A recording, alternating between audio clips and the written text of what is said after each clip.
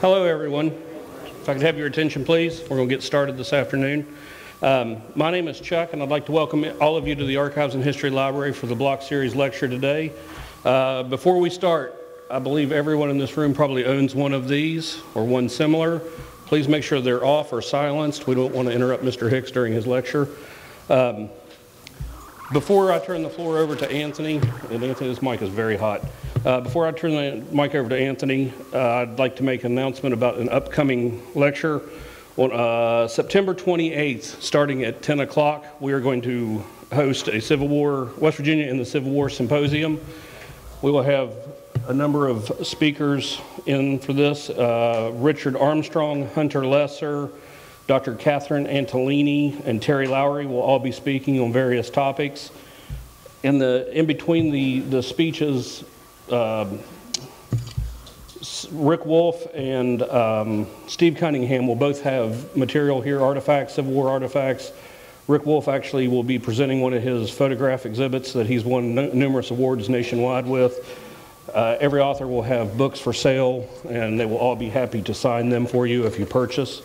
And once again, that is September 28th, and it will start at 10 o'clock that morning and run throughout the entire day. I'm going to now turn the floor over to Mr. Kinzer here, and once again, thank you all for coming.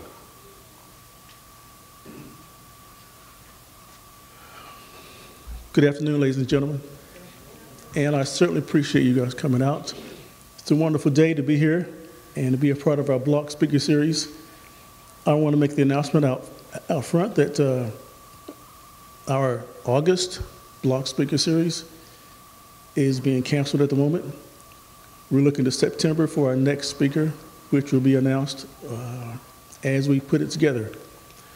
I want to also thank the Division of Arts and Culture for allowing us to put on the block speaker series with the Archives and History staff. They've done a wonderful job over the last 5 years that the block speaker series has been being put on.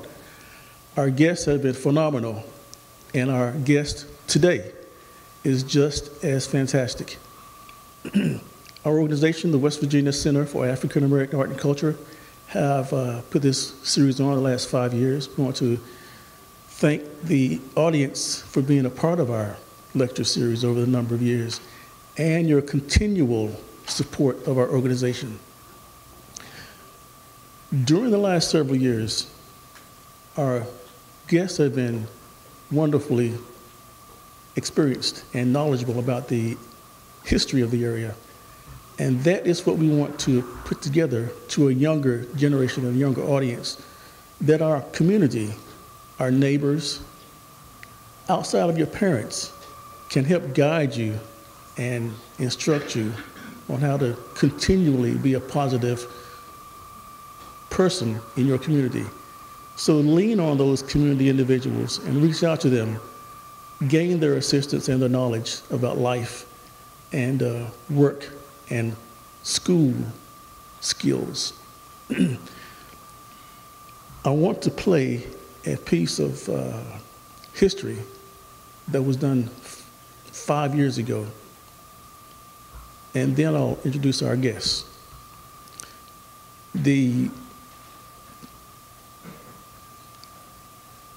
excerpt I'm going to play was done by West Virginia Radio, and the reporter was Roxy Todd. Elliot Hicks, an African American who grew up in the west side of Charleston, says all of these stories of his community should be remembered and talked about.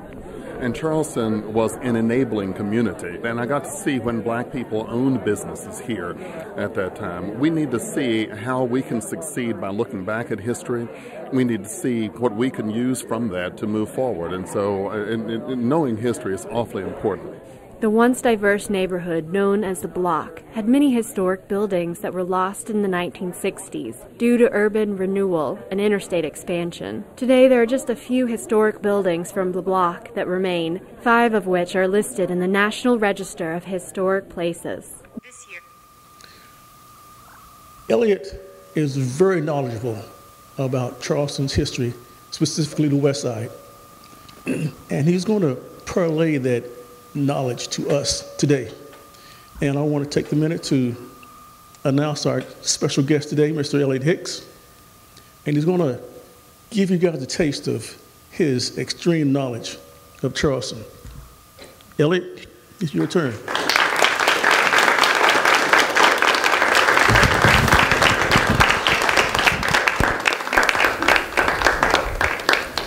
Thank you very much. Thank you. All right. Yeah, what would your neighbor say if you didn't, right? Trying to figure out how to do this so that I don't mess it up when I move around and probably yank it on the side of the podium. Welcome, everybody. And I don't need this, do I? Welcome, everybody, and thank you for being here. I was when Anthony told me that he was going to that he wanted to do this on mid-afternoon in the midsummer. I was sure that nobody would be here. And I've told people I wouldn't even come to see me in the middle of the summer like this. I don't know that I've got enough to say to do that. But then he called me the other day and he talked about the possibility of maybe postponing this or something because of the weather, because everybody might not want to come out in that. And I'm afraid they've taken the parking spaces out here, and it's very hard to get close to anything. And but I told him, I said, this is the best thing you've got going for you, because the heat's the best thing you've got going for you because you've got air conditioning. I said, everybody's going to be looking to try to escape and get away and do something that's a little bit, that doesn't require them to be in the heat. I think it saved me because, after the windstorm the other week, a couple of places it looked like God took a bowling ball and ran them up through some of the trees. Our yard's one of those places. And so I went through Amazon and got myself a chainsaw. And so I was out cutting things, and then I've got this, my wife gave me a wonderful gift a few years ago. It's this log splitter that kind of looks like a Nordic track. And so, you push on it, and hydraulically it splits logs and all that. And I get really excited when I finally accomplish something that doesn't have to do with paper and pencils. And so after I cut up the branch that fell in the yard with the chainsaw, I dragged it up and started splitting it too. Now that's crazy. If I tried to do it today, I probably wouldn't be here. So, I'm glad to at least have some good sense imposed upon me by having me show up for something like this instead of trying to do all of that. I'm humbled by the idea that I would be a speaker at this series. I think this series is very, very important. You see the things that happen in Charleston. I'm one of those who pays attention to this stuff, and I like, I like the history of my city, and I like history generally. I just enjoy it. I enjoy looking back on a number of things and trying to and kind of citing the changes that have happened. My daughters are 21 and 19 when I was here, and of course they get tired of that. And it seems like we never listen to the people who have something to say about history until we get older and those people aren't around anymore.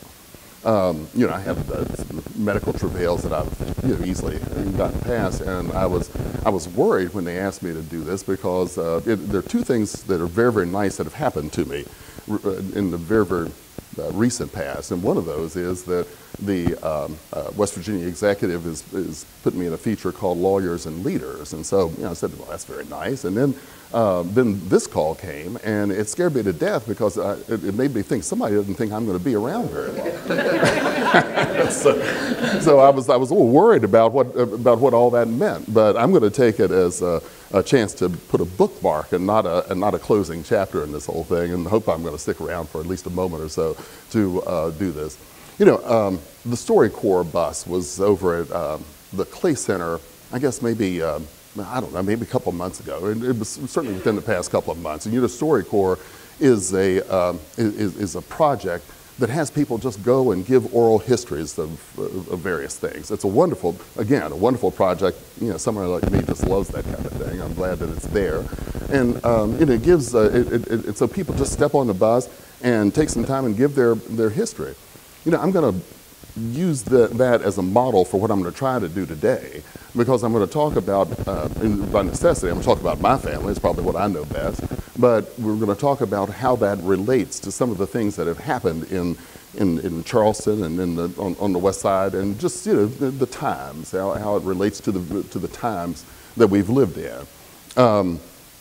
So I don't want to.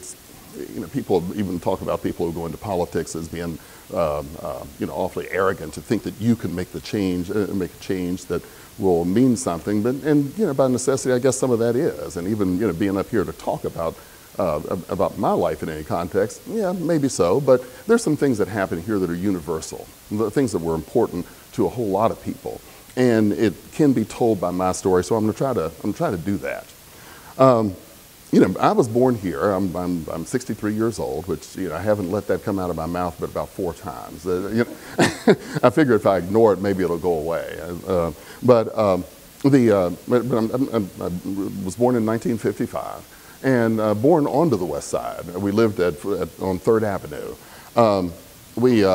This is my family at the wedding, at my mom and dad's wedding, and from left to right, you see my grandfather Hicks, Charles Hicks, my grandmother, Nellie Peters Hicks, Christine Barnes, a wonderful friend of mine, a friend of our families, and a distant relative of the families. Those of you who have talked about, have listened to the Block series would probably have heard about the Cue Ball Inn that was located on Washington Street. And her husband, Bob Barnes, was the proprietor of the Cue Ball Inn, very, very clean pool hall that my grandfather on the other side used to take me to all the time when he was babysitting me. Then you have my father, I learned many lessons there, right? Actually, it was a very clean and well-run place. When I heard about pool halls as a place of ill repute, I didn't really understand what that meant because he ran such a clean ship that I didn't see that at all. I didn't see that kind of thing at all. But then you have my father, Elmer Hicks, and my mother, Mary Frances Hicks, my grandmother, Camilla Allen, and my grandfather, Eugene Allen.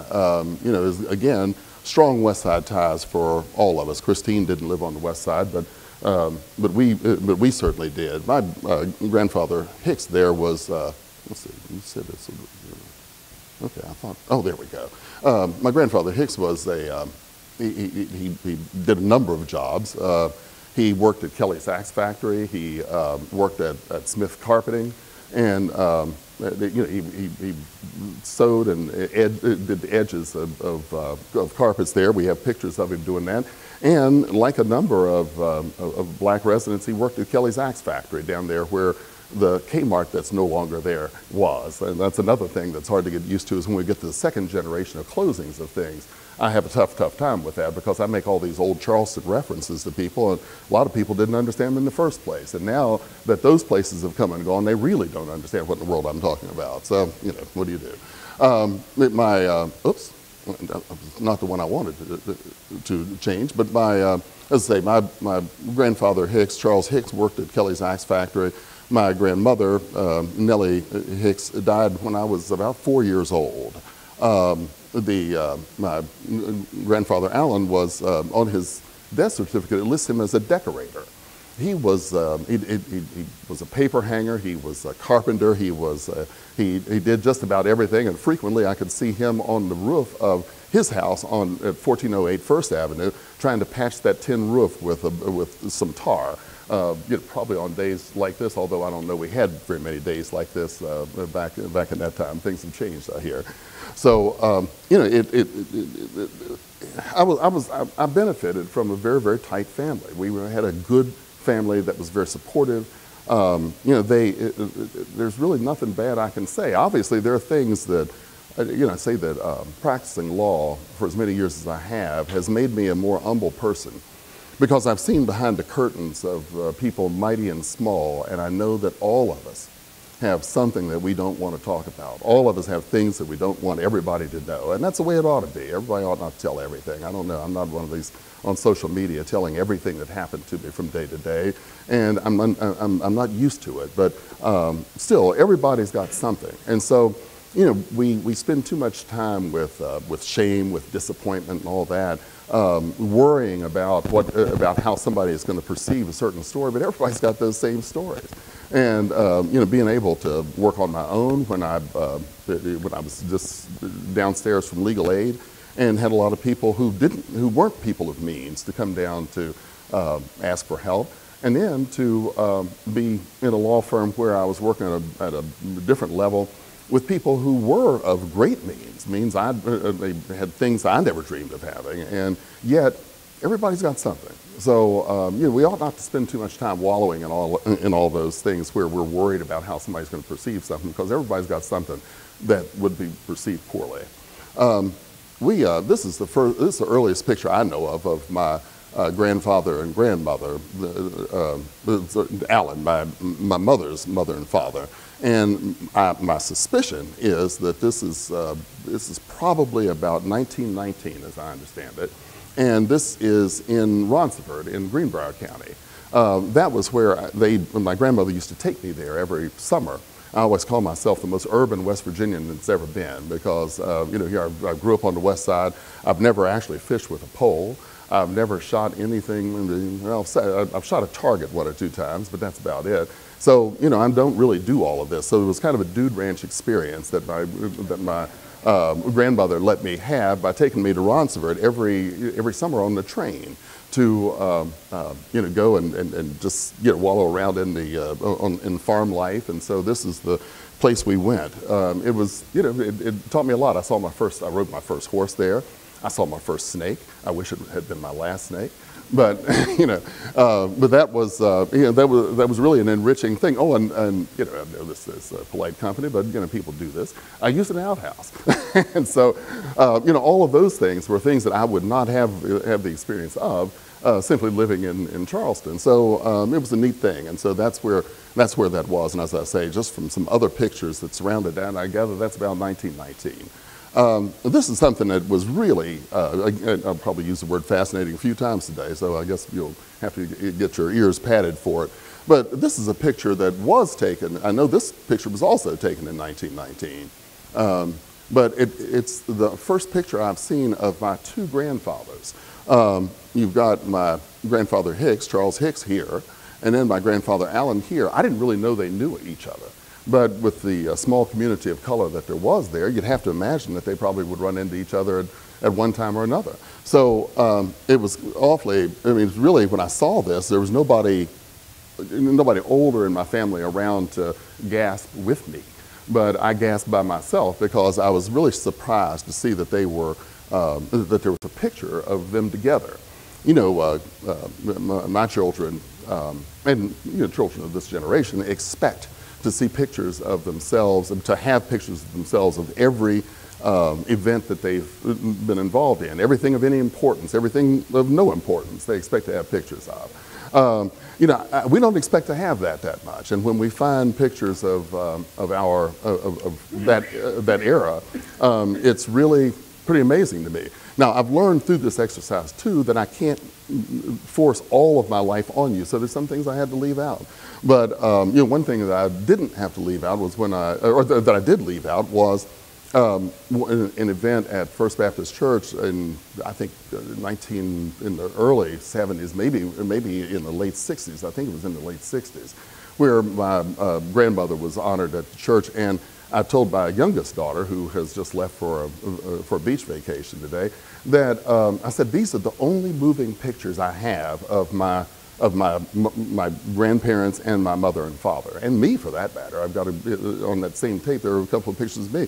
Well, you know, for them, that's not that big a thing. For me, that's a pretty big thing. I didn't have time to play with the technology to try to get that on this PowerPoint, but it's just something that I wanted to point out that I think, you know, has something to do with the period and tell people something about you know, how these things happen, and you know, how interesting it is to me, whereas, you know, for everybody else it's like not much. I think with the moon landing, since we didn't do it very much anymore, we still have some fascination with it. But some of these things, some of the evolution that I talked about just a second ago, it's not that important to them. But this is something that I was really happy to find. Let me go back and just talk about my grandparents for a moment. My grandmother's side of the family came from Nichols Mill in Greenbrier and Monroe counties. She was one of 9 children. They dispersed to a number of places in the country, mostly in the east. But with 9 children on that side of the family, we also had 9 children on the Hicks side of the family. grandfather Hicks was one of 9, as I understand it. My grandfather Allen was one of 9. So 9's a magic, maybe 8, I don't know. One of them has 8 in it. So, but still, up in that area is a magic number. For me, I was so late getting started having kids that I had to work quickly and make sure that it never happened again. I was 42 and 44 when I started having kids. So I used to say I was too young and immature, and now I just say that I'm too immature. So, but you know, and so on. And so they moved to my grandfather Allen. They were all around Charleston. He grew up on Sentz Street, S-E-N-T-Z. That's a pretty. Yeah, there he goes. See, I was about to say, people know people know Sentz Street. It was kind of a, you know, I mean, I have to say, it was kind of a black enclave. And there were some things that I've seen even in the news recently about, you know, thinking back to that and how that spurred some people's efforts toward trying to do something positive for Charleston's communities, because the poverty was so intense there. Now, this isn't some up from slavery story that I'm trying to tell. I'm just saying that this is the way it was. There were a lot of you know, tumble down shacks, a lot of unsafe places to live. The sewage system was virtually non-existent. So where in the world was this? Well, it's right across from the Clay Center. Now, warning for old Charleston reference, there was, you know, where the Hex store was right there across from Clay Center, the alley that ran beside that, that's Sentz Street. And you will see that today. If you go by there, you'll still see Sentz Street exist, but as I say, it's nothing but an alley. I you know, cruised up through there, and you know, you just want to see some shred of something, and it's like, well, no, there's no shred of anything except the street that's there. My father's side of the family comes from Shawsville, Virginia. That's over near Blacksburg and near where Virginia Tech is. And so my daughter, who's here in the green shirt there, she told me not to call her out, so I did it anyway. So there. But she got involved in a project for in high school in a genealogy project. And you know, I do have to say that for a lot of people of color, genealogy projects they don't start them because they don't end well, because you think you're going to run into a dead end. You think it's inevitable that you're going to run into a dead end. But you know, she jumped on that a few years ago, and she and I have continued to talk about that even now. It's just been such a fascinating thing. She's been able to trace the family down into back into the 1810s. And you know, it was interesting to see what we were able to find. But we were able to find a strong branch of the family back in Shawsville, Virginia. We were able to, you know, identify those. We were able to connect with a number of those who are still around too, and talk about that a little bit. And that's been refreshing for me to be able to see that happen. You know, I'm afraid one of the sad things about my story with the Allen family, and particularly with my grandmother on my mother's side, Camilla Curry, is that there was a piece of property that was identified as about 40 acres that was part of the family history. And again, I guess being most urban West Virginia, I didn't really have an interest in going there and doing very much to it, and doing very much with it, because that's just not what I do. But it got to the point, and this is something that happens to a lot of families, it got to the point where it would be too difficult to institute a partition suit for, you know, property that I'm not really all that interested in living in buying. And it was, by the time I started paying attention to it, it was already split 27 ways with many people out of town. And we just didn't do much with it. And that property, unfortunately, has been lost. You know, that's, I say that's our 40 acres, and the mule is already dead. So I didn't hear what happened to the mule. You know, now back to this. My dad grew up in Charleston, largely on the west side. He was drafted into the military to fight during World War II. He was in the Navy, stationed in the New Hebrides Islands in the South Pacific. And there's a picture of Dad. He didn't look like he wanted to be there for somebody who's in the who was in a South Pacific island, but there's probably a reason for that too. He came back and worked at Kelly's Axe Factory as well, over there again where Kmart was on the west side, and he worked at Kaufman's clothing store. Not related to the Kaufmans that was in the Town Center Mall. This was Todd Kaufman's grandfather, who had Todd Kaufman, our judge, who had a clothing store there, and my dad worked there, and he told me that he made $11 a week working there. So, you know, again, interesting connections that you get to meet there. My dad was a mail carrier, and he carried mail at the, I guess in the, what I'd call the lower part of the L. This school is, that's who you received the letter from? Oh. I'm sorry, I just didn't expect that. But he carried mail at what you might call the southern part of the Elk River, just above Charleston, Creed, Elkview, and those kinds of in those areas. And so, you know, I really loved the lessons that Dad gave me more than any were about being nice to people, and I saw how the people on his mail route treated him, and it was, you know, it meant something. It was very, very nice, and he got along very well with them. They gifted him graciously at Christmas.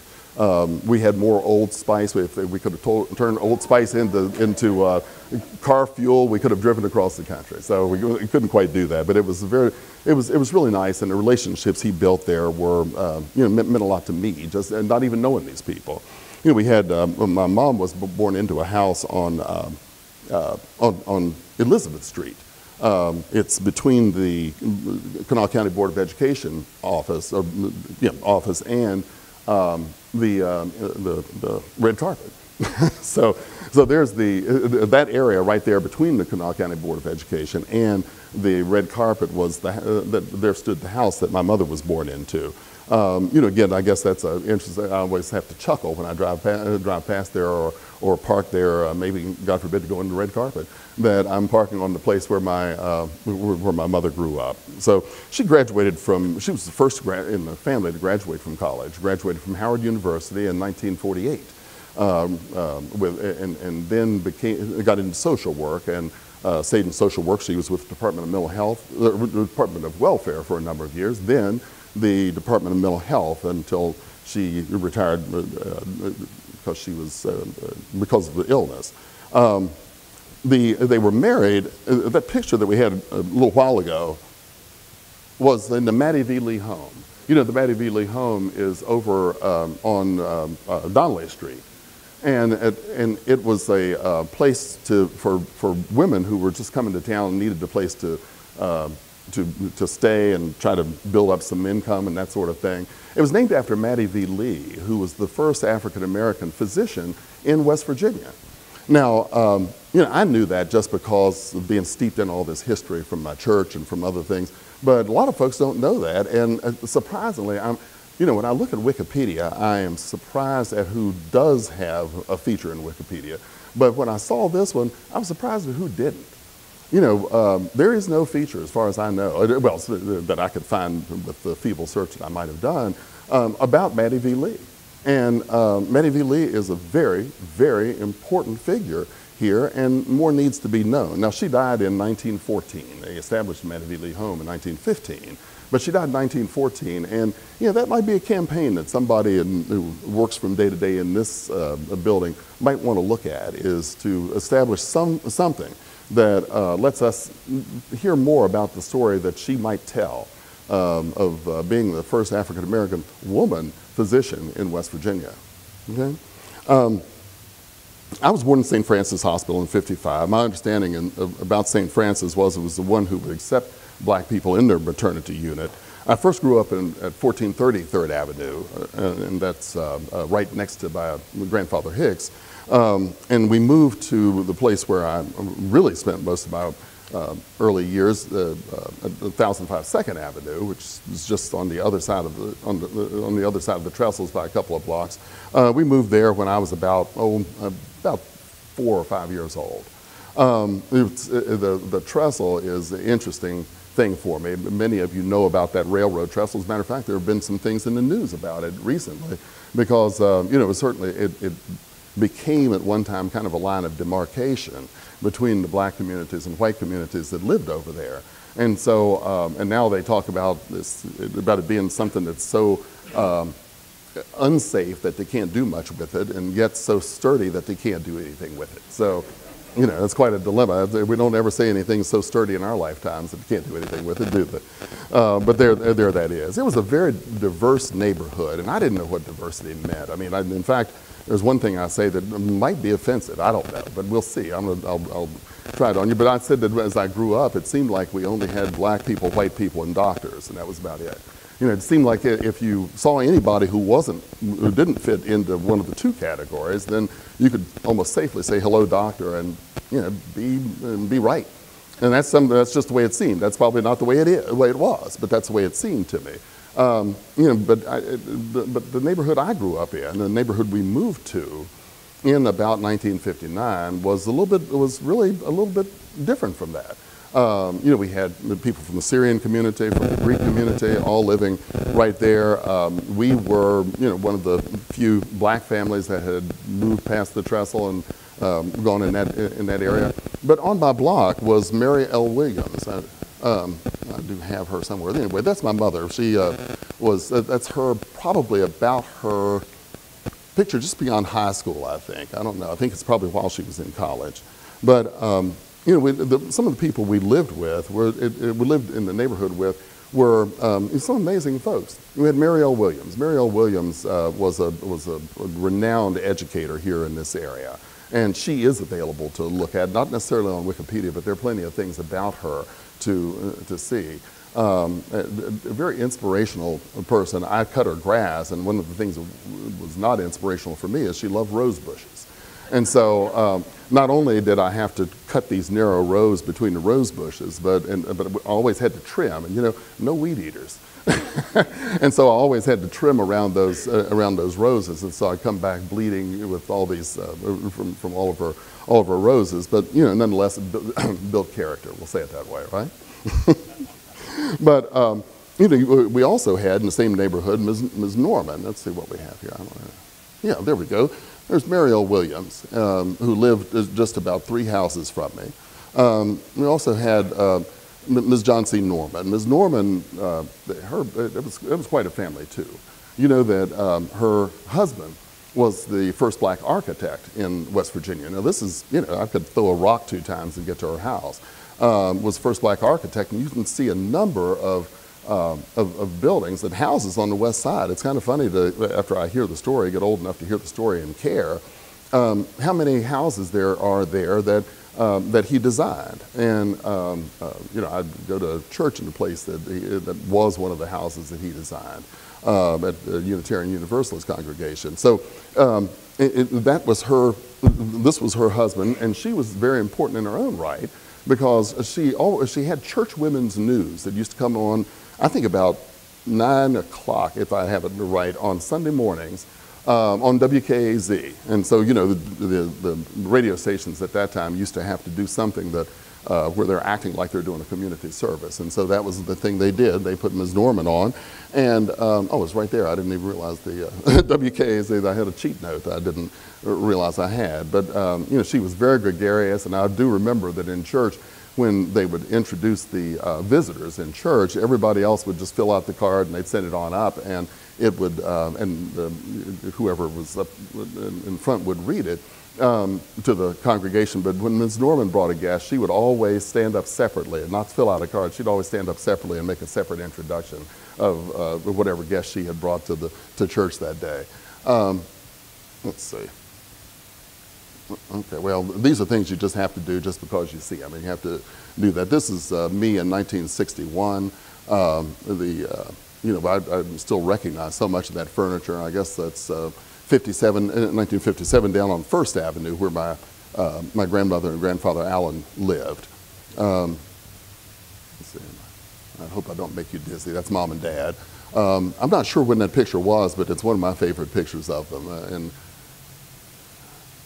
so I went to Glenwood School. Glenwood was, again, a very diverse place. It was, and that's something that we don't see that much. As a matter of fact, sometimes we see less diversity today, and there are some statistics that indicate that diversity is less today than it was back then in some of these places.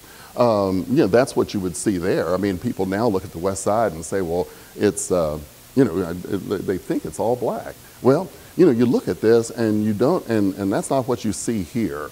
Beverly Robinson, they're the director of the chorus. This was the chorus at Glenwood School. You can tell this is a baby boom picture because all these kids to participate in chorus. I mean, imagine what else there was. I was able to find myself, but I'm only able to see the back of my head somewhere because of I guess it's a unique shape, But I had a larger picture of this, and I get very sad about this. We get cautioned about fire.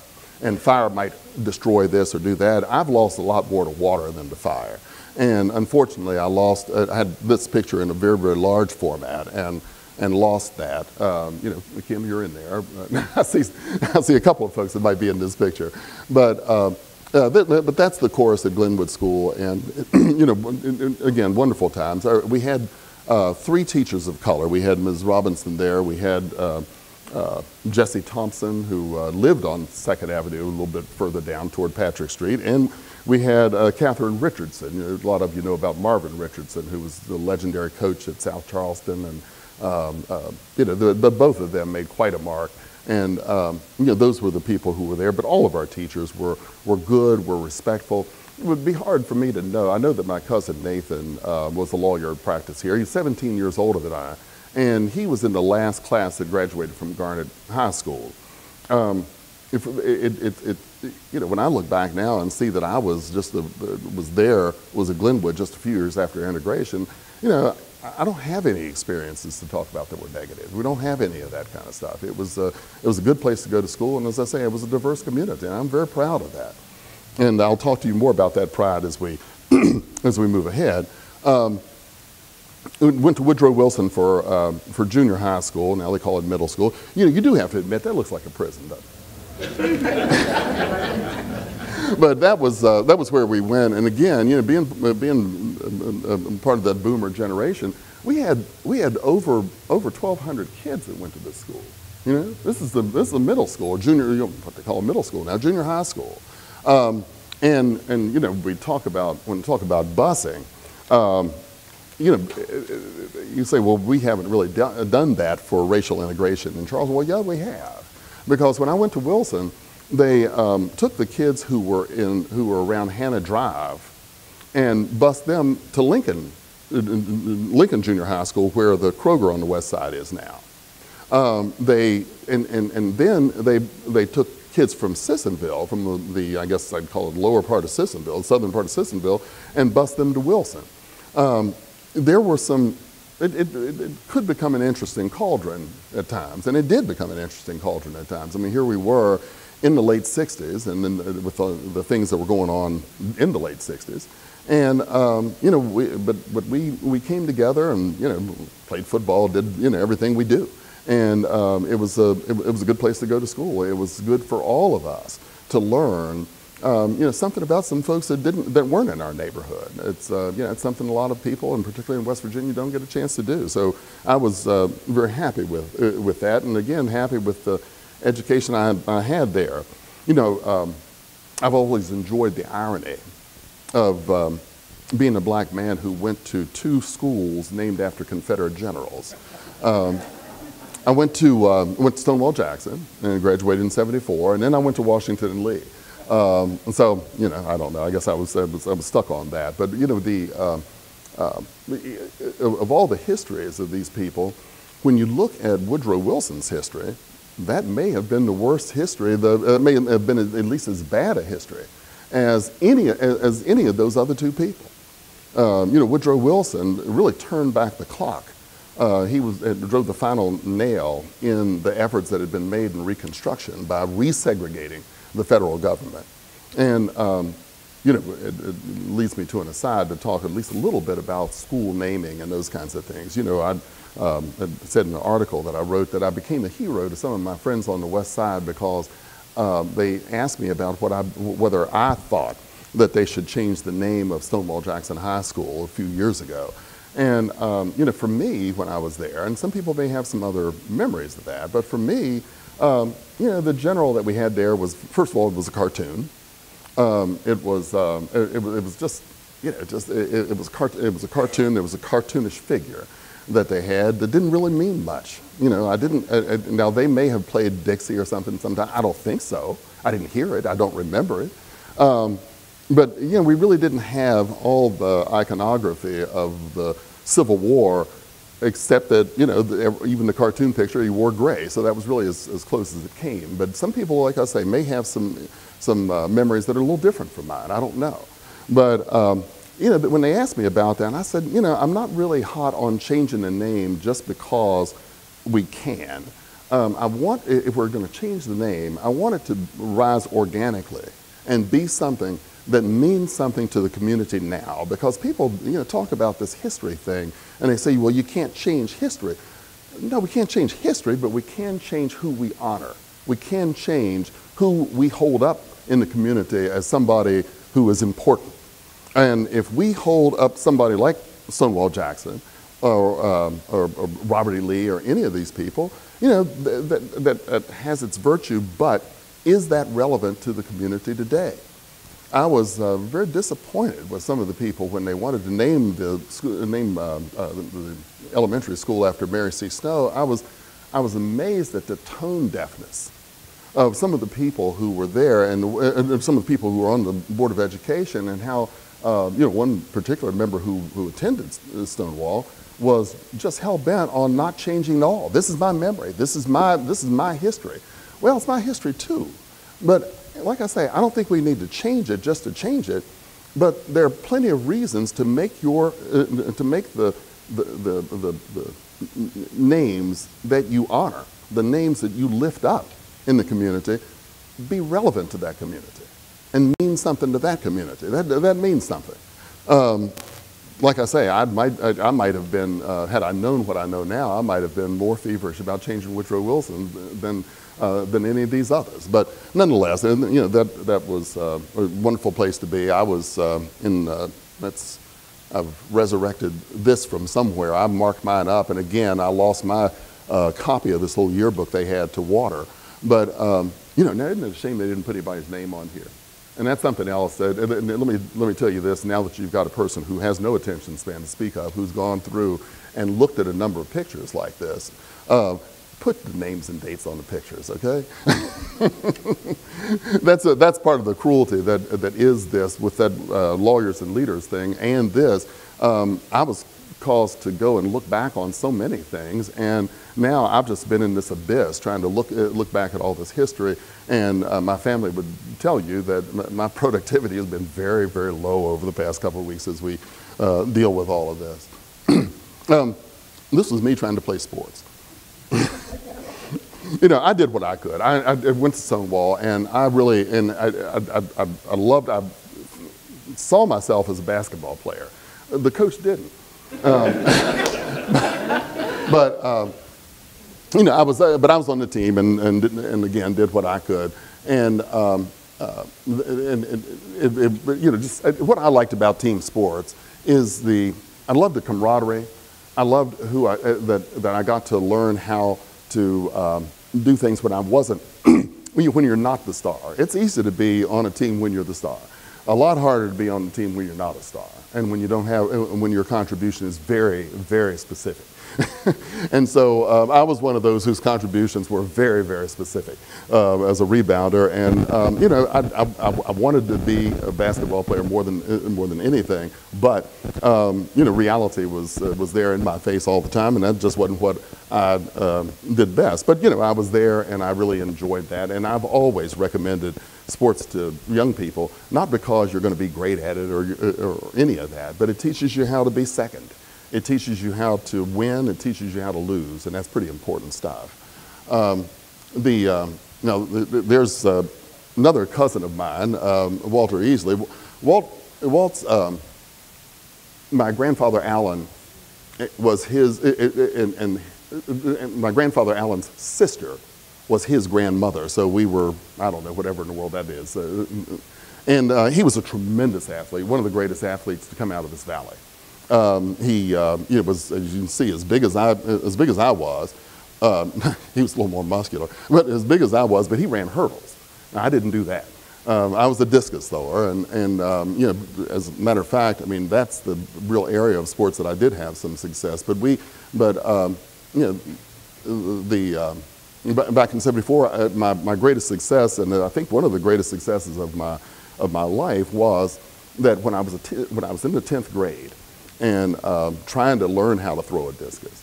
They do this great spin. It has balance, and it combines balance and power and all of this. And I thought, well, okay, I would like to try this. So I did that in the 10th grade, and I threw the discus back on Piedmont Road behind us.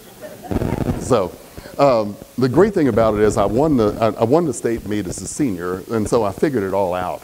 But boy, it took a long time and a lot of humiliation. It took a lot to go back after you've thrown the thing out on Piedmont Road behind you. So I'm glad that I just did that. That's one of the greatest victories that I had. School gave me lots of leadership opportunities, and again, as I say, sports teach you how to do things when you're not necessarily the leader and the winner, and I think that's awfully important. In high school, I went to Boys State.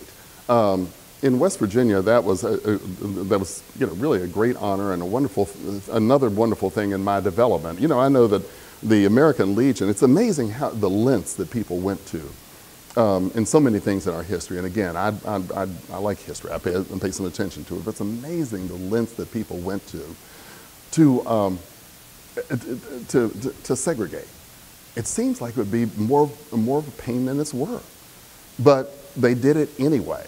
And there used to be a colored boys state, if you can imagine that they had to separate that. And so the black American Legion post, the Boys State was sponsored by the American Legion, and the black American Legion post had that opportunity, sponsored that opportunity for boys to go to Boys State, and they ended up sponsoring me. Although, of course, I've never been involved in any segregation. I've never had that, so I don't know anything. I didn't experience that myself. But they were the ones who continued their mission by sponsoring me to go to Boys State, and I was able to run for governor of Boys State and win. I competed against my classmate at Stonewall, Bert McCabe, of all things. Here we are with all these people from all over the state, and Bert and I end up running against each other for governor of Boys State. The person I ran against in the primary of that has become a great friend of mine, and we are friends today, very close friends today. So it's amazing what I get out of that. I talk about the YMCA. Again, another picture I didn't have time to put in here, and didn't think you all had time to listen to. Although you probably say, as long as the air conditioning is working, keep going. No, you probably don't say that. But I made so many friends that I still am in contact with, people who still matter to me from these activities, and I really enjoyed that. That's the cabin that I was in at Boys State. Boys State is what it is. It's a camp that we went to learn about government. We would run for offices, have mock elections for the various offices, so that we could learn how all these things went. And so we had a campaign cycle, a legislative session, and all of that crammed into 1 week. And again, made wonderful friends with whom I'm still in contact today. I'm just very proud of all of that. It was an empowering spotlight, and I really appreciated having a chance to do that. I can't talk about my. I guess I've got that too. That's some of the pictures that got messed up with water, but at least I salvaged some of it. So I was so disappointed. I went to church every Sunday when I was in high school, and get my senior picture, my collar sticking out, and it really drove me crazy that my senior picture. I knew how to tie a tie. I knew how I was supposed to look, but yet my collar was sticking out. So at least I have a picture that shows I knew how to tie a tie. So I was proud of that. Let's see. I think. This is as I say, you can't tell my story without telling about what happened at at First Baptist Church. And one of the things that happened was the scout troop. You have one of my best friends, Bill Haston. There I am. Several people that you might recognize: Daryl Nunley, Bernard Costin, Brock Terry, Sam Hart. Let's see, I think that's Robbie Robinson from the DuPont area. But anyway, and Tony Smedley. Tony Smedley was a person who taught around here, and he was a scoutmaster. He was a great, great man. He died just a few weeks ago. I'm afraid I was unable to attend his funeral, but he was a great guy, and he did a lot of things here to try to stir something up and get kids doing things. I was very impressed with him and appreciated his friendship and his guidance. My grandmother was a pillar of First Baptist. She was, she was a renowned caterer. She worked. She was a cook at Boyd Elementary, Boyd Junior High School. She was just always there. If the church was open, she was there, and she was the one who took us to church all the time, made sure we went. My parents had a much more nuanced relationship with church, and so it was a little bit different. But they mostly attended when I was on they were spotty in their attendance at church, but they always attended when there was an event that where I was saying something or had something to do, and that's the kind of support that makes success stories.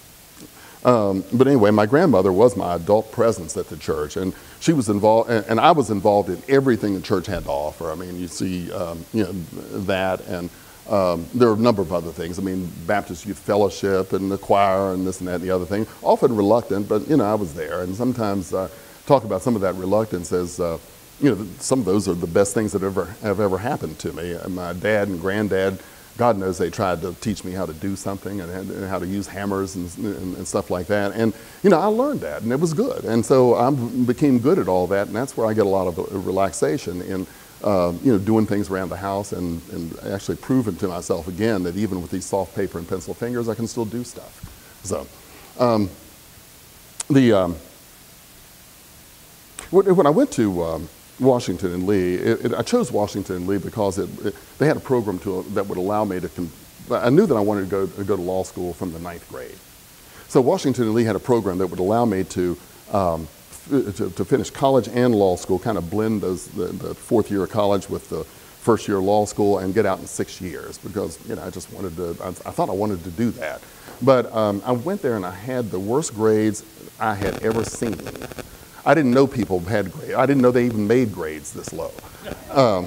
So I was coming back from on Thanksgiving, and Mom came and picked me up. And as I'm in the car, we were talking, and all of a sudden I get a little quiet because I start calculating, how am I going to do this semester? And as I started to calculate, as the reality set in, I started crying because I realized how I was going to do.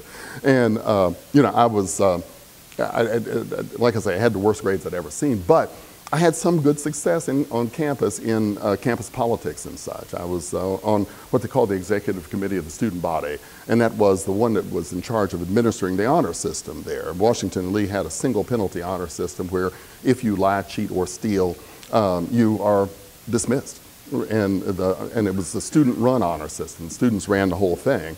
I'm sure somebody would have some problems with some lawsuits with that now, but those are the rules, and that's the way it was. Everybody knew what they were buying into when they did it. I was the freshman representative there, and my little David Letterman, he used to say stupid human tricks. My stupid human trick for that was to memorize the names and hometowns of every classmate that I had, 300-some people. I don't know why I did that, but I did, and so I remembered their names and hometowns, and somebody let that out, that I had memorized the names and hometowns of all of my classmates.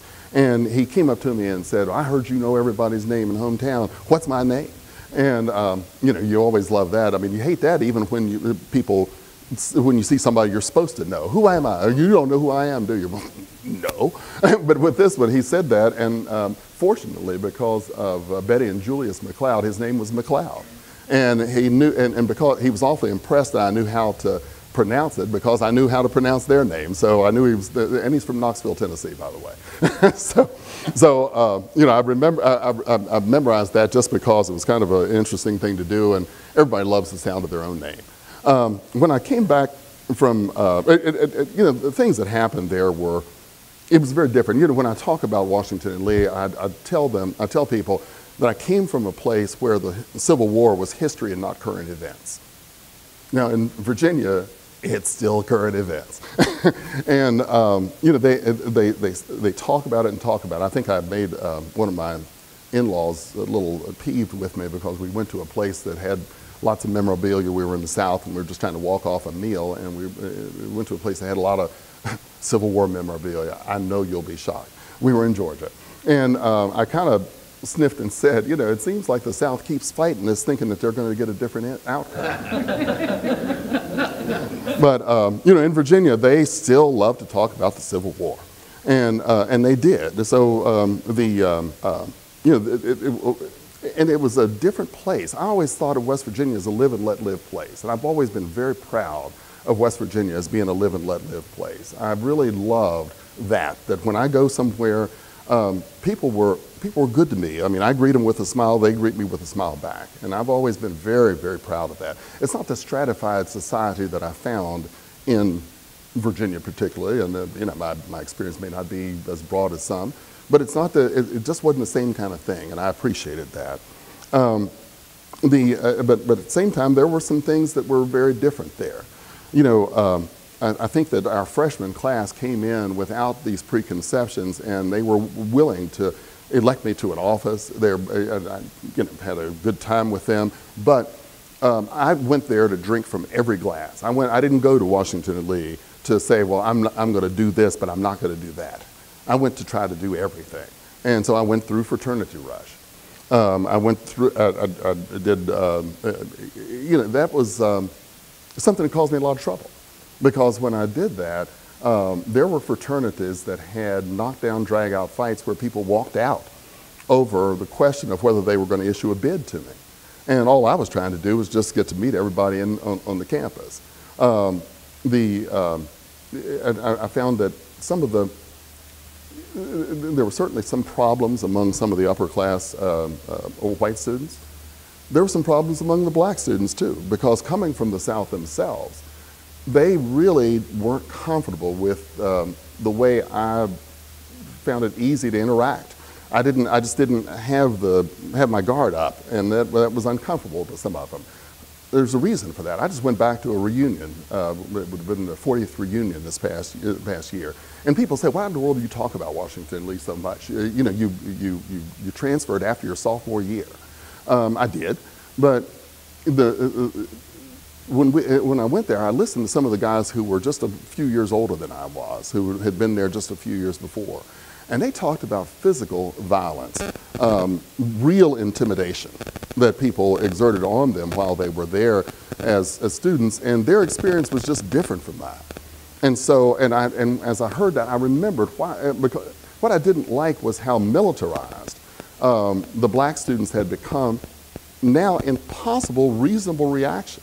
Now I understand impossible reasonable reaction to some of the things they had to face. Even in the 6 years, I didn't face that. I didn't face any of that, but they did. And I just didn't like the we versus they attitude that was present among a number of students. Well, you say, I mean, just like we talk about, well, everything should be fine now. Barack Obama's been president, and so racism is gone, right? Well, you know, it's similar there. You say, well, how in the world, you know, you had success. You were elected to office, to the highest office in your class 2 times. You had success. What's the problem? Well, the problem was I was tired of everything. I didn't like everything I would do on campus becoming a cause.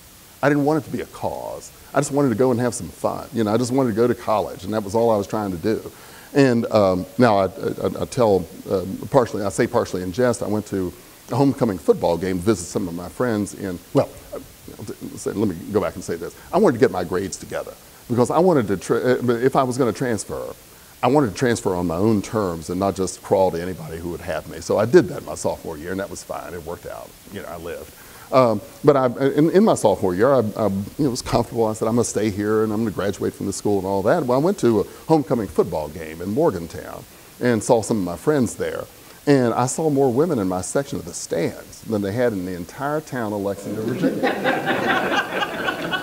So, I think about that and I see people having fun and not really into, it's not everything's not some kind of a cause. And I said, that's okay. But I said, I'm still going to stay. I'm going to stay and I'm going to finish this out. And I'm sitting on the edge of my bed when I get back with my head in my hands and I'm thinking, I don't even know any women. I mean, it was a men's school. And I said, I don't even know any women. I said, if I would call a woman and say, hey, this is Elliot. Yeah. So it just wasn't, again, the monastic life is not the one I wanted to lead. And I was ready to get out of the South. I'd had about enough of that. So, I went to, but in my sophomore year when I came back home, this is the news that was going on at that time. The textbook controversy was going on. And I'd hear these things. This was in Charleston, or this was in the Kanawha Valley here. I'd hear the news about the school bombing, the firebombing of the school, the growing presence of a Ku Klux Klan. I mean, growing presence. I didn't even know there was a presence here, but it existed and it came out of the woodwork. And we see things today that, they talk about that textbook controversy as sowing the seeds for so many of the things we have going on right now in our country. The protests let conservatives know that they could stand up and fight against some of these things that were, that they considered problematic. And that scab has still not healed. When I saw that, one of the crazy things, the nerdy things, again, my kids, they think that I'm absolutely crazy for doing this, but I used to have the newspaper delivered. Mom and Dad would have them mail the newspaper to me, every day. So I got the newspaper and I kept up with what's going on, a little bit different from what they do now. But I saw the growing presence of these kinds of rallies, the growing presence of the controversy and the things that people were saying about the textbooks that they had back then. And it was sad to see my home area changing even as I had gone away to school. Anyway, as I say, I got myself together and tried to do something and make it and make everything work. But I wanted to use college to see the world. So I went to WVU for my sophomore and junior years, and I wanted to use college to see the world. So I was going to go to University of Pennsylvania for law school, I thought. Then I looked at how much it would cost. Tuition at WVU, and this makes me sound like a fossil to everybody who's younger, but tuition at WVU was $250 a semester. And I didn't have to take a bar exam. If you graduated from WVU at that time, you were automatically admitted to the West Virginia bar. And now as opposed to the University of Pennsylvania, because I knew I was going to come back here, and I wanted to see a big city. I wanted to live in a big city and experience that. But $250 a semester, no bar exam. Let's go Mountaineers. I know this has gone a long way. In trying to prepare for all of this, the cruelty, as I say, that's heaped upon me by having two different entities tell me that they want me to dig out things from my archives. That really exacted a toll. I don't have my wedding ring or watch on now, and so I guess I'm not married for at least 15 to 20 more minutes. So I didn't do that, and I don't know what time it is, but I'm sure somebody will probably shout it out to me or brought the rotten fruit to throw to let me know. There it is. Okay, I see it now, 5 after 4. Oh, I didn't want you to tell me. Well, anyway, let me go through real quickly some other things. I mean, practicing law in West Virginia. I came out of law school in 1981, and I began practice with William Lonesome. William Lonesome was, again, a person who was an important figure in this valley, a very outstanding person. He was a large presence. What made me want to go to law school was when I came up in the time of the civil rights movement. I saw the I saw the changes that lawyers could make And I thought they were important. You look at Thurgood Marshall and Charles Hamilton Houston and the things that they were doing, those were important things. And I wanted to be a part of that. I wanted to see if there was anything I could do to try to make things a little better in this world. And then the other thing is, Bill Lonesome, he drove beautiful cars and wore wonderful suits. So I said, well, gosh, if I can do well and do good, as they say, then that seems like the profession for me. And I came out and I began to practice with him for a moment. I don't say this often, but he made a lot of promises to me about how I could be integrated into his practice and don't worry about interviewing and all that. Well, I didn't. And he took me in, but I ended up sitting in a place that had no telephone. And he was kind of competing with me for work. And then I realized that the other guy who was sitting there, he'd probably made about that same promise to him too. And so after 60 days, I left there, and Gene Hoyer, who was a saint to me, gave me some space in one of the buildings. The Hoyers had a lot of buildings at the time. He gave me some space over there at 1033 Courier Street, where Legal Aid is right now. And I was, well, no, 1033 was the other place that Sacred Heart is renovated. And then, I was right below the two. There were 4 legal aid entities. During the Reagan administration, they were cutting back on what legal aid could do, on the kinds of cases that legal aid could take. And so, the great thing for me was that being on the 5th floor, I was able to get a lot of spinoff. I was able to get the cases, the people who were too rich for legal aid.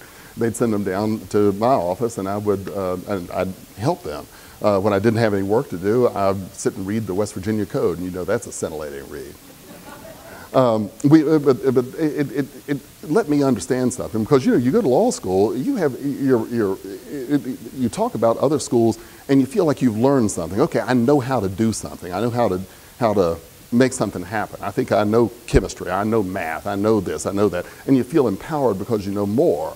But when you go to law school, the further you go, the less you understand because you realize there's a whole lot of stuff out here that you don't have any idea about. And that's the way I felt. I always said I probably owed the people and the women in the clerk's office half of my fee for going down there and trying to figure out how in the world I'm going to do this or do that, or they'd tell me, no, you can't file that, and I'd have to go back to my office. I was doing my own typing at the time. I had a one-room office and did my own typing, and it was a great part of my development. I could identify my client as the side of the divorce that couldn't pay, generally. So I was doing court appointments and I was doing divorces, and I wanted to lift my practice and do something a little bit bigger. And we went to I joined K. Casto and Cheney in 1984. And I was the second lawyer of color to be in one of the majority law firms at that time. Now, there was an interlude where I practiced with my friend Lou Tyree for a moment, but then they had spouses who had money and could pay things. I needed to get money, and I needed to find a way to do something about that. So, moved around, did a few things. I had like 5 offices in my first 3 years, but then I joined K. Casto and Cheney in '84, became the second lawyer of color to practice in one of the majority law firms. When I was in law school, we would only interview with the large law firms just to get interviewing practice, because we had not seen that there were any lawyers of color, and there weren't, who had joined the larger law firms, and we were. And we just didn't think it was a real possibility, didn't think they were serious when they interviewed us. But it's only after I was out of law school that I had friends there at K. Casto who said, hey, why don't you come over and, give it a shot? And so I did. Jeff Woods, who practiced with Jackson and Kelly for quite some time, was the first lawyer of color to join a majority law firm in West Virginia. And when I say a majority law firm, I'm talking about a firm of more than 5 lawyers, say. And he joined them in, I think, about June of '84. And I joined K. Casto in September of '84. And so, that opened up some things, and things did change a little bit. Now, I'm not trying to be Jackie Robinson or Rosa Parks or anything. That's not it. But, nonetheless, it was important to see that somebody does this. You know, that there are lawyers of color in these firms. It's important to see that if you, in order to envision yourself in that position. And so I did that. I spent 16 years with Kay Casto.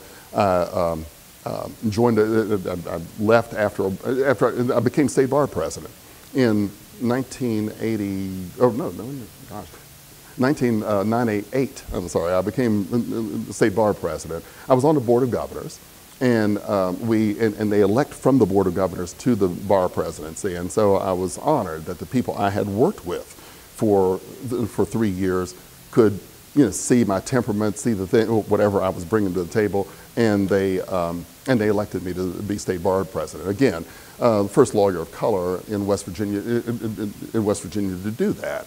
You know, there was no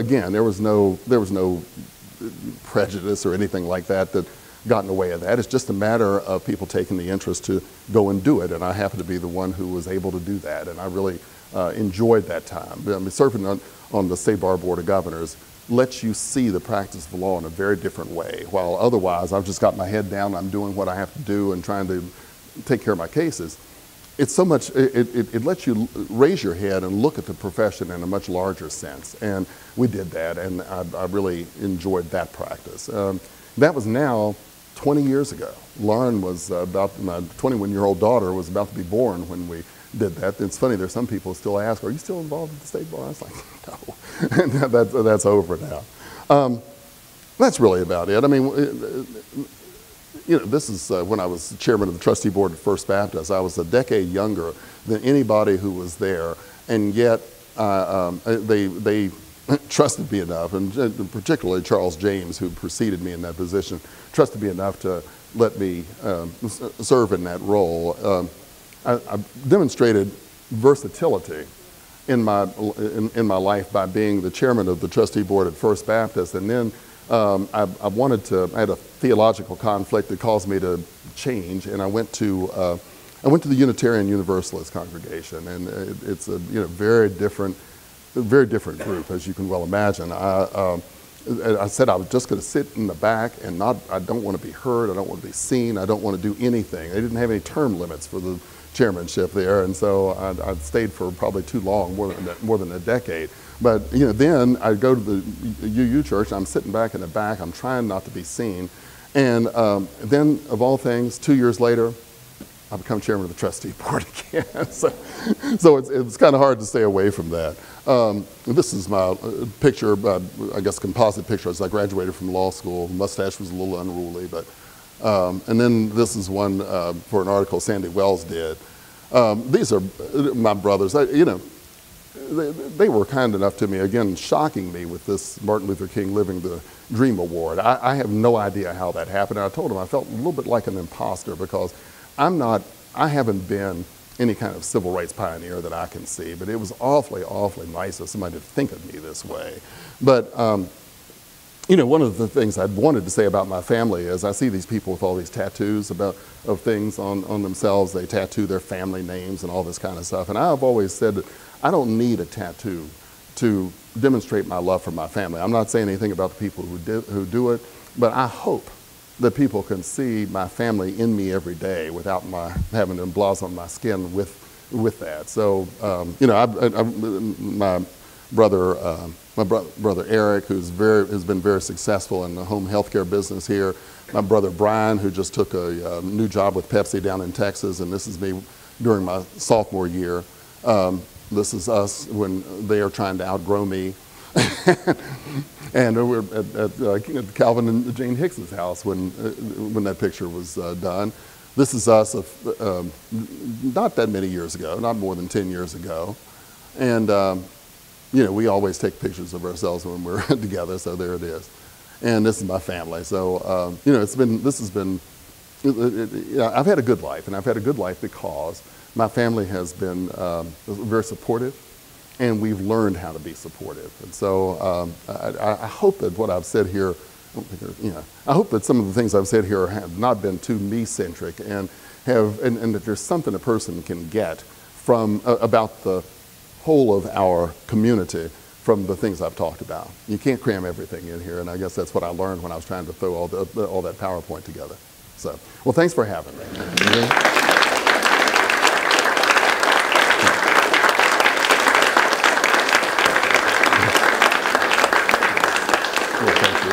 Anthony, is there anything else you'd like for us to do?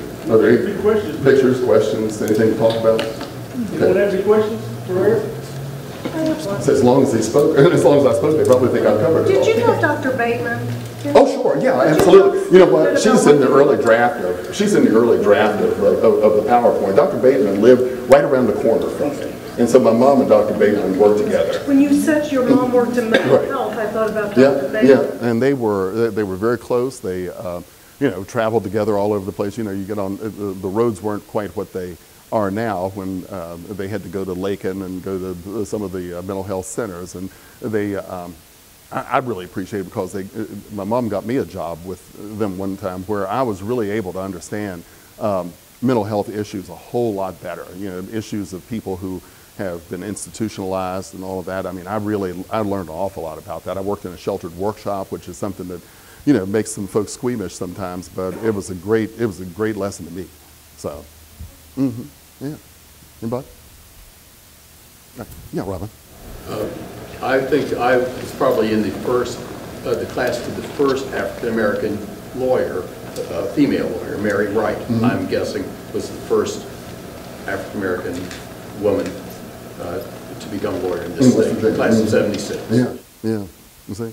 I mean, you know, it's really, that's what's amusing to me, and in a very dark sort of way, you know, that there are still firsts to be had. You know, I'm surprised at that. Now, you know, I mean, of course, it's not like baseball records. The first left-handed pitcher to bat 231 with a, you know, and have more RBIs with such and such. I mean, you know, baseball records are insane the way they particularized it, but there's still important firsts to be had in West Virginia, and that's kind of a strange situation to be in. And that's why, you know, I mean, when I talk about a first, I've still got the nerve to think of myself as a relatively young man, although when I look in the mirror, I'm betrayed every time. But, you know, for me to know that I can be a part of firsts in the state is odd to me.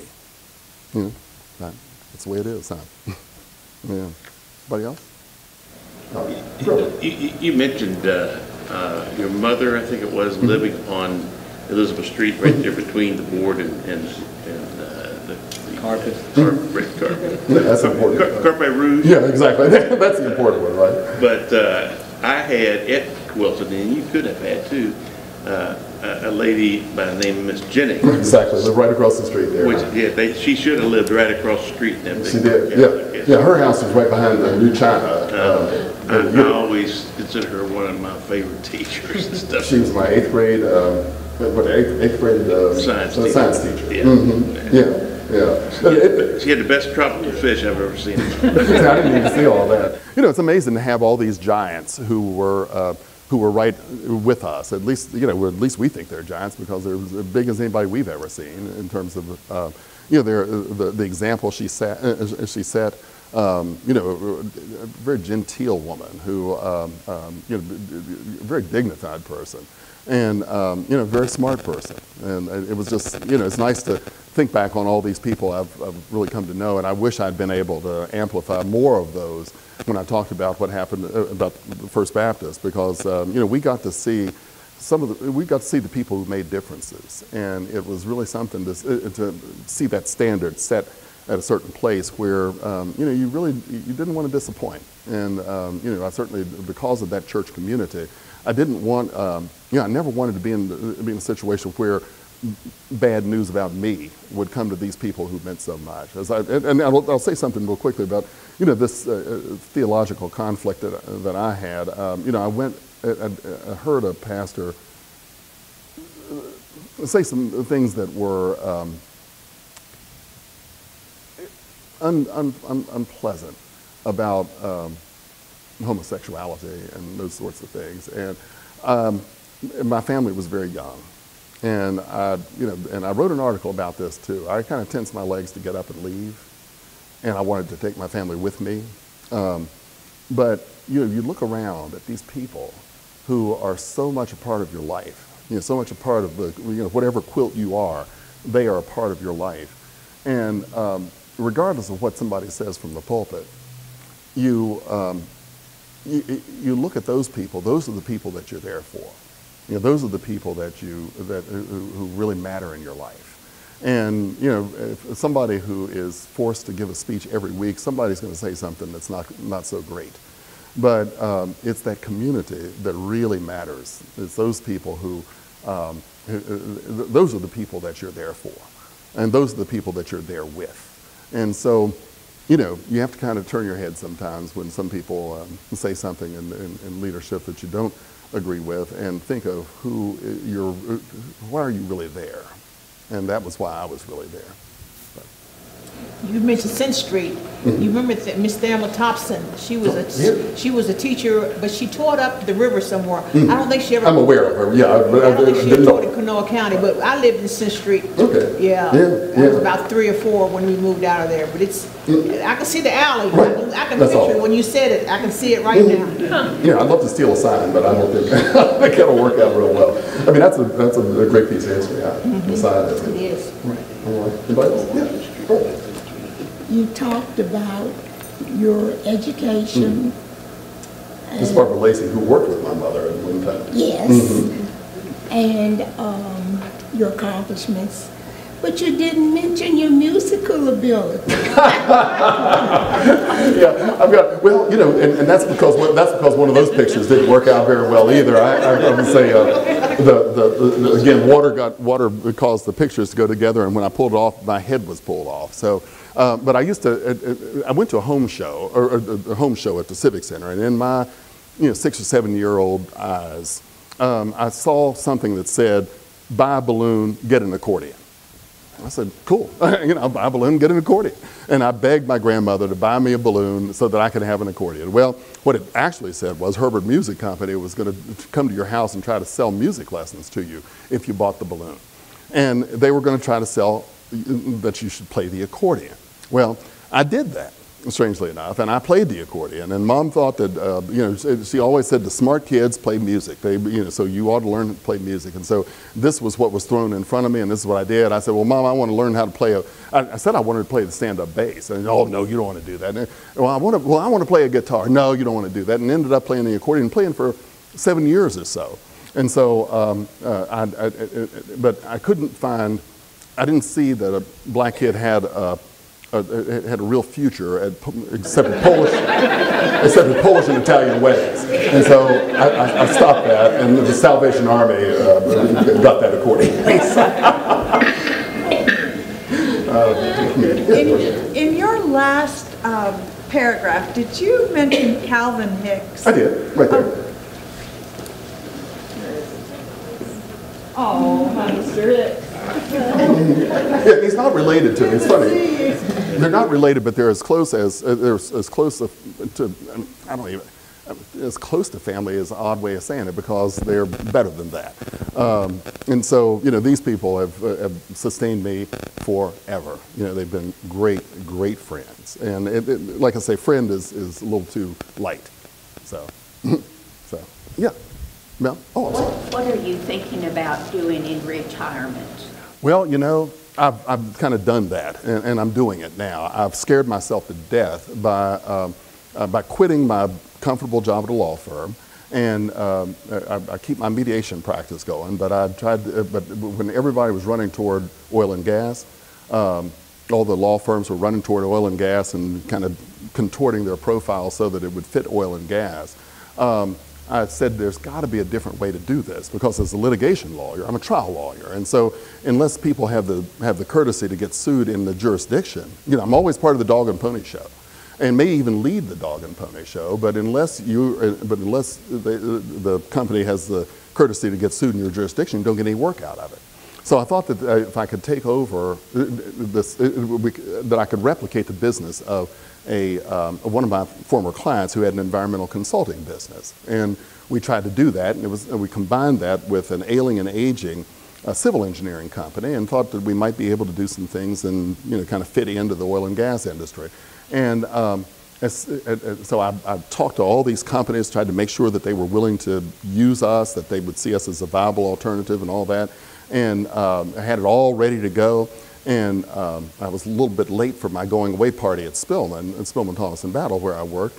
And I told them that was because I was kissing my last regular paycheck goodbye. And so, but I started that, and as soon as we did that, I mean, really the moment I left, the oil and gas industry went into a coma. And so it didn't work quite the way I wanted it to, but we're doing some other things. And I have LRB Environmental and Technical, LRB Enterprises, and it's the combination of my name, my brother's name, and my brother's names, L-E-L-E-R, Eric, and B for Brian. And we always teased that we might use that if we ever went into business together, but I just stole it and took it for myself. And so that's what we're doing. We're moving toward construction. I've joined with some people, and we're going to do some construction projects, trying to shore up the hillsides and the roads that that Governor Justice is talking about. So that's retirement. Mel. Have you ever given any thought to political activity? Yeah, I did. Running for office? Yeah, I did. Yeah, well, you know, and Mel, I'm sorry, you're going to be next, okay? But no, well, you know, it's funny how a career shapes up. I mean, with my kids in college now, I try to comfort them that, you know, the thing you major in is not necessarily what you end up doing. And so many of us have majored in one thing and ended up doing something completely different. And I just didn't, politics, I didn't like the lack of privacy and all that, but I was appointed by Governor Underwood, I guess, to the Higher Education Policy Commission, which is kind of like the Board of Regents in the prior incarnation. And I saw something there that, it was this bright shining light that that I said, this is what I was supposed to do. After I came off of that, when Hazel Carter was ready to leave his position as president of West Virginia State, I thought this is what I was supposed to do. And so I spent a lot of time preparing myself for that. I gave myself a homeschool PhD in higher education, and by reading and talking with people and all that. But it came on the heels of some things that had happened up at WVU when they hired a lawyer for that, and that lawyer happened to be one of my partners. And so it didn't work out very well when they did that, and the state was unwilling to look at somebody who was you know, local and a lawyer and practice, you know, particularly a trial lawyer. I mean, good grief, you know, we're generalists. We take whatever anybody throws on our desk and try to do something with it. So, you know, while politics never had the appeal for me, that was the position that I thought that I was simply supposed to do. They didn't think I was simply supposed to do it, and so it didn't happen. So, you know, politics are not that interesting. Writing about politics is interesting to me. I still care deeply, but that's not, but, you know, elected politics were not it. We got to get Mel, because he's been raising his hand for quite some time. Mel? Elliot, before I ask you a question, I think you have kind of an interesting history, and I really appreciated you sharing it and having a long history with some of my family networks over a long time, watching some of that come together. And here we are today. I know you have two wonderful daughters who in the next couple of years could have a family. Could I? What would cause you to want to have them live in Charleston, West Virginia today and raise your grandchildren? Unfortunately, not much. I have been a staunch advocate for Charleston. I love this place. I think this place gave me a tremendous background. I love West Virginia. I'm very proud of being here. But I don't know why, but I've given up the battle. I don't know why I would ask my daughters to engage in the Sisyphean task of pushing that rock up the hill anymore. We have, you know, we have people who say that they are, they'd like to see more business in West Virginia, and yet they want to try to stick with very backward themes that are repulsive to people who want progress. And you know, we see that this innocent ignorance that has allowed West Virginians to be used for such a long time in so many contexts, that innocent ignorance has now been twisted into something that's a lot more sinister. And it grieves me to my heart to watch that happen. And I'm afraid, and I don't see that getting a whole lot better. I don't see leaders leading. I see leaders sticking their finger up to the wind and trying to figure out where the wind is blowing. I see no backbone. It really, it angers me and it saddens me to see what we have allowed ourselves to become. And it's up to the enablers of the people who would take us down the wrong path is very sad to me.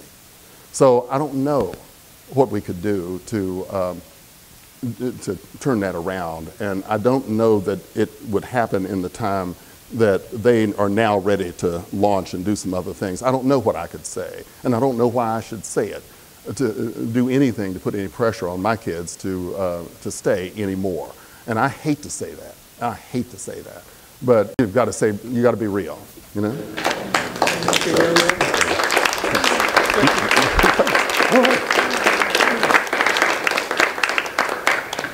Elliot said at the age that he is that he can't see himself being a young man. But I like being called young myself. And as long as I'm next to him, you'll always be young, right? And as he has done for the past 5 years, our governor has been involved with our Block Speaker Series. And he has been real instrumental in putting together a certificate of appreciation for not only our program, but our speaker. Our speaker brings attention to our program and our organization. And we certainly want to thank you and appreciate what you did for us through this Block Speaker Series. I appreciate it, thank you. And also through my friend at K. Castle and Cheney, his friend from K. Castle and Cheney. John would like to read this certificate of appreciation to our friend Elliot Hicks. Well, I'm going to do an introduction. Johnny McGee was one of my partners at K. Castle and Cheney, and dear friend. He didn't follow me immediately, but followed me as state bar president, and just finished his term not long ago as the president of West Virginia State Bar. So I'm more than honored, and I had no idea any of this was happening. So I'm just a spokesman, but I will say that it's an honor to be your friend. It's a pleasure to read this proclamation, and I would footnote at a personal level, Elliot gave me my job at K. Castle and Cheney. Thanks for hiring me. So here's the proclamation. State of West Virginia, Jim Justice, Governor. Whereas Elliot G. Hicks is a native of Charleston's west side and has practiced law in Charleston, West Virginia for 38 years, 3 years as a sole practitioner or in a small firm, and more than 30 years with several of West Virginia's most distinguished law firms. And whereas Elliot G. Hicks has taken over 100 jury trials to verdict in the state circuit courts and the federal district courts, and whereas Elliot G. Hicks was elected a fellow of the American College of Trial Lawyers and is a member of the Federation of Defense and Corporate Counsel, and whereas Elliot G. Hicks opened Ellerby Enterprises, Inc., an engineering and environmental consulting company providing services to the energy sector and other traditional businesses in March of 2014, the company provides its engineering and consulting services under the name Ellerby Environmental and Technical. And whereas Elliot G. Hicks continues to work in the legal world with his solo mediation and arbitration practice under the name of Hicks Resolutions, and whereas Elliot G. Hicks attended Washington and Lee University and graduated from West Virginia University with a Bachelor of Arts degree in Political Science in 1978, and whereas Elliot G. Hicks graduated from West Virginia University College of Law with a Juris Doctorate degree and was admitted to practice law in West Virginia in 1981, and whereas Elliot G. Hicks served as president of the West Virginia State Bar from 1998 to 1999. He was the first lawyer of color to hold this position. And whereas Elliot G. Hicks currently serves as the chairman of Concord University Board of Governors, and whereas Elliot G. Hicks served as the chairman of the Board of Trustees at the First Baptist Church of Charleston, and later the Unitarian Universalist Congregation in Charleston, and was awarded the 2019 Governor's MLK Living the Dream Award. And whereas Elliot G. Hicks is a caring and giving person, and his dedication and commitment to his and career has been an outstanding example to us all. Now therefore I, Jim Justice, Governor of the great state of West Virginia, do hereby bestow upon Elliot G. Hicks this certificate of recognition, given under my hand in the Great Seal of the State of West Virginia, the 20th day of July, the year of our Lord, 2019. It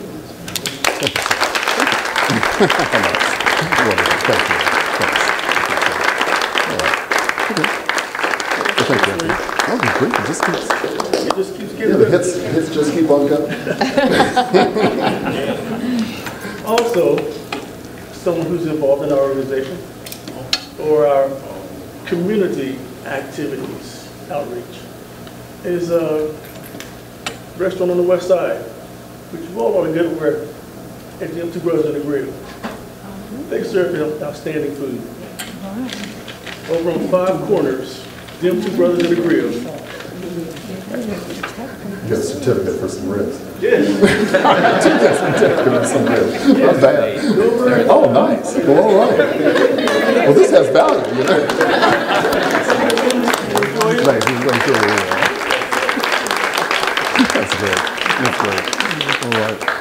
I want to again thank you for coming out. Yes. You finished with the guy. Yes. I want to thank you again for coming out. 2 board members of our organization are here today, Ms. Clarine Carter, Ms. Clove, and Mr. Richard Wolf, and Ms. Deidre Key Switzer, Racial Justice Director at the YWCA. Thank you all for supporting the organization, being a part of it, and helping us do good things with our community, our community affairs. We are a nonprofit 501c3 organization, and we do accept donations from our community, our friends, and businesses. So if you know someone or would like to yourself make a donation to our organization, please do so. We really appreciate it for our upcoming programs and projects that we're planning for next year. And again, thank you for coming out, and we look forward to seeing you in September.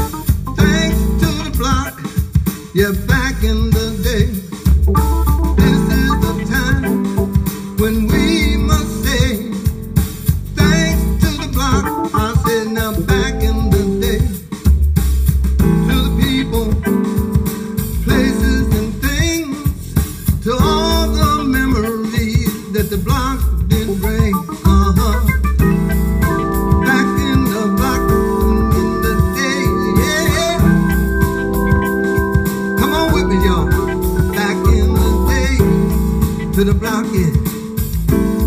I said back to the block, yeah. I want to tell you one more time.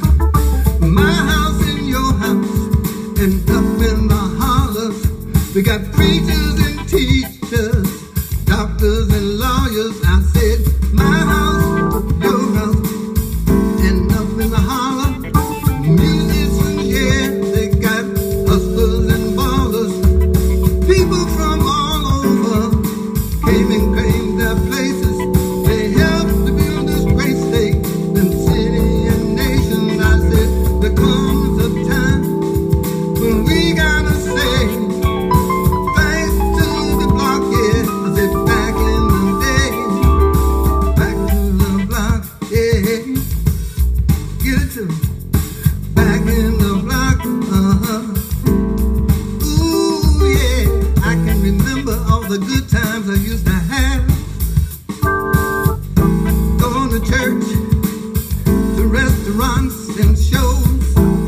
Ooh, when Wilson Pickett came to town, and James Brown came to town. Ooh, yeah, Mordecai Johnson, all the good preachers and teachers, that's right, I was there. Some of y'all were